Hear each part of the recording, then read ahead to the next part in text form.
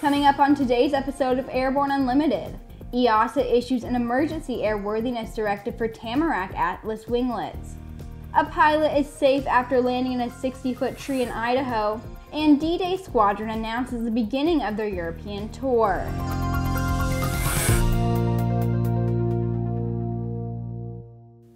Happy Friday and welcome to the show.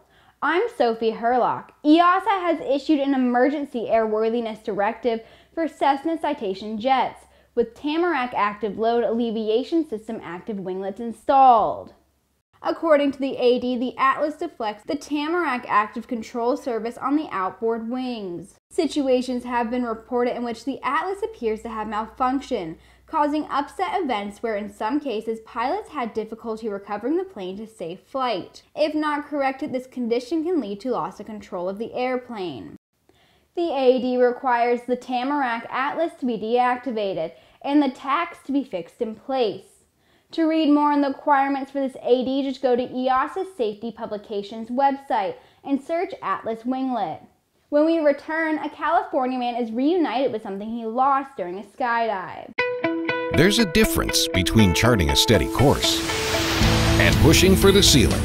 And for nearly a century, Hartzell Propeller has been defining that difference. It's in our passion for engineering and research and our dedication to testing the limits of performance. We are built on honor. We are Hartzell Propeller. Concorde's recombinant gas RG series sealed battery technology produces a high-performance battery with the advantages of being pre-tested and fully charged at the factory.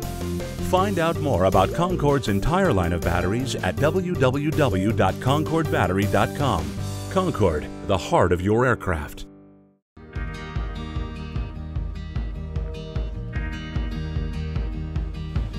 Today is a new dawn. With a new name. Un nuevo logotipo. A new factor. Und einem globalen Kundenfokus. We are Continental Aerospace Technologies, and we stand behind you.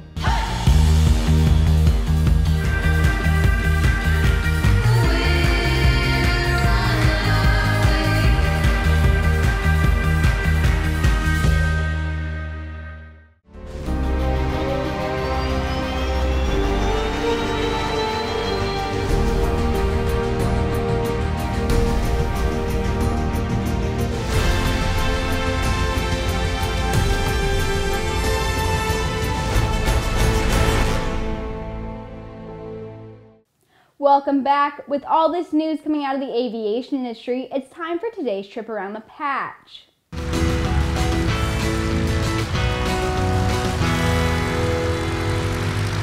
A prosthetic leg was found in a lumber yard in Coverdale, California on Monday. The leg belonged to 39-year-old Dion Calloway, who lost it while skydiving the day before. According to Calloway, he felt a rush of air go inside the prosthetic before it just flew away.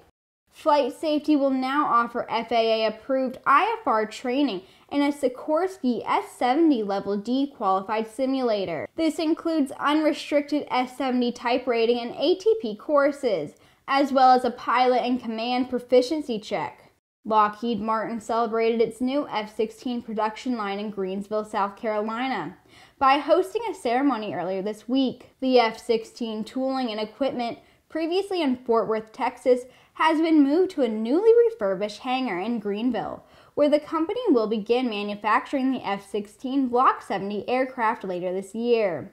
The FAA has given their first air carrier certification to a drone company, Google's Wing Aviation. The certification allows for drone delivery of food, medicine, and other small consumer products, and has paved the way for the company to begin delivery in Blacksburg, Virginia.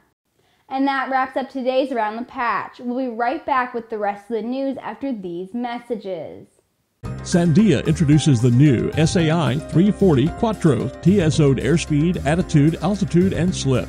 With integral backup battery, safety never looked so good. See it now at www.sandia.aero.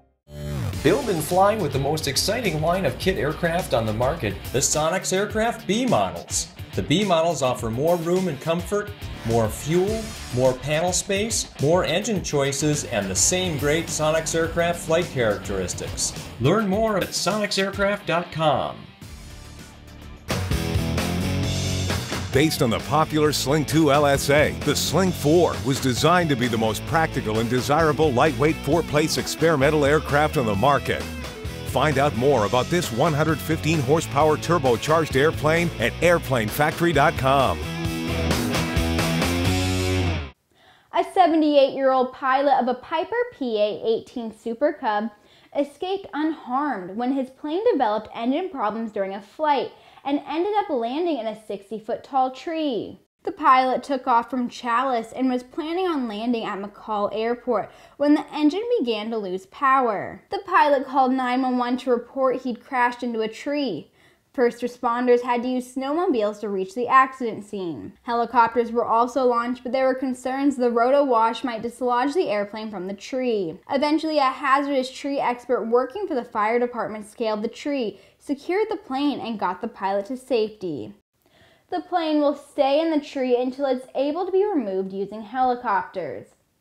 The D-Day Squadron announced the starting point for their journey to Europe over the original Blue Spruce route to commemorate the 75th anniversary of the Invasion of Normandy.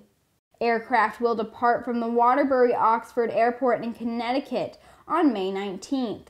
There will be a full week of activities leading up to the departure, including a special flyover the Statue of Liberty. To get a full list of upcoming events for this journey to Europe, head to ddaysquadron.org. And that wraps up this week. As always, don't forget to subscribe and to check us out on Twitter and on Facebook. And if you would like real-time 24/7 coverage on the latest aviation and aerospace stories, check out aero-news.net. Have a great weekend, and I'll see you Monday.